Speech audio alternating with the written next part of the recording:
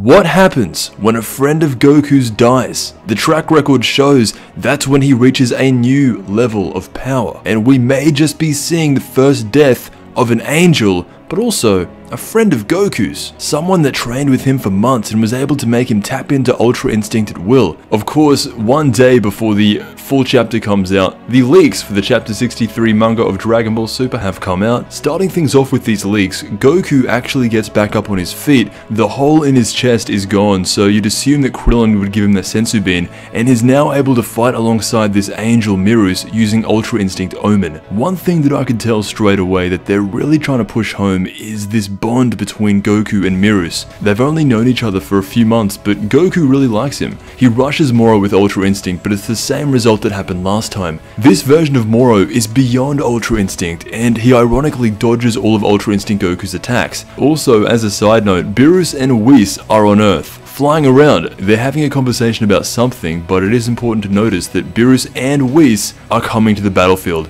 Goku proceeds to be kicked around by Moro. He gets knocked out of Ultra Instinct, and that's basically it. It moves on to the next panel, which is Mirus getting his neck snatched by Moro from behind. This is what a lot of people were worried about. If Moro could absorb angelic powers like Mirus, there would be no one left that could even contest him. Fortunately though, Mirus reacts pretty quickly to this, and he just cuts off Moro's hand. And he doesn't stop there. He then goes on to destroy the crystal inside of Moro's palm. This is where he holds the powers of 7-3 and Vegeta. You can tell by his reaction that this has damaged him a lot. Mirus picks up on this, and he uses his staff as a gun, and he shoots the other palm of Moro, cracking the other crystal in his hand. At this point, Moro doesn't even know what to do. He's losing all of his powers, and Mirus still isn't done yet. He powers up to an angelic level where he has a halo around his neck, and he rushes Moro. He punches him and cracks the crystal right in the middle of his forehead. Mirus is out here making Moro look like a Mario villain. He falls back very dramatically, and Mirus has just taken away about 50% of what made Moro so powerful in this form.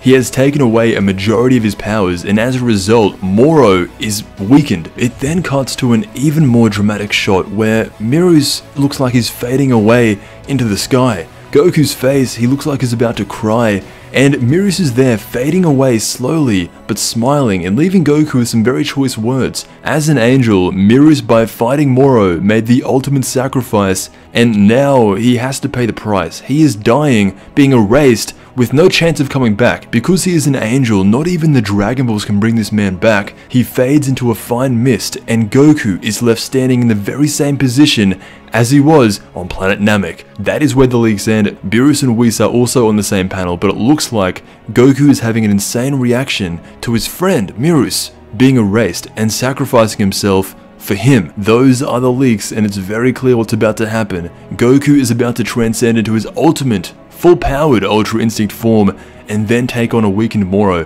What this does, if done the way it looks like it's going, it makes Goku, once again, the strongest in the universe. Whatever his reaction is to this, whether it is Ultra Instinct or something else completely, it is looking like that out of everyone that could have taken down Moro, it will be, in the end, Goku. Let me know what you think. These were the leaks. The full chapter is going to be out in a few days. I want to thank you so much for watching, and I'll see you in the next Dragon Ball video.